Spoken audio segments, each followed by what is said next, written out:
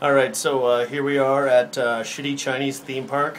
Apparently it used to be Disney themed, and then Disney sued the living Chinese shit out of them, and so they've replaced it all with some sort of weird fox family, and there's a communist dog also that I've seen a couple times. But what are your guys' impressions so far?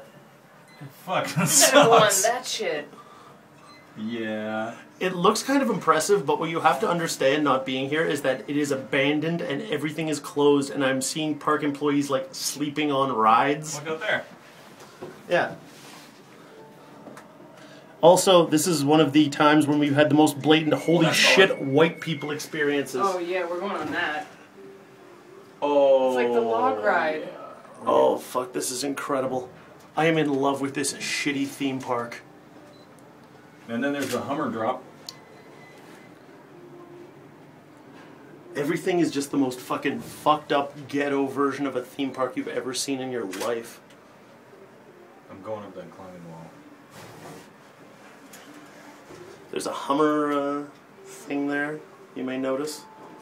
And a shitty copy of Big Ben, apparently. That's Big Len. Oh god, I love this. That guy, who's that guy supposed to be? Angry Shrek? Yeah, that crazy goblin dude, holy fuck. Yeah, this Ferris wheel is actually a little frightening because everything here is kind of half acid, so there's sort of the vague terror that something will break or fuck up. So the rides are in fact quite scary. Ladies and gentlemen, China.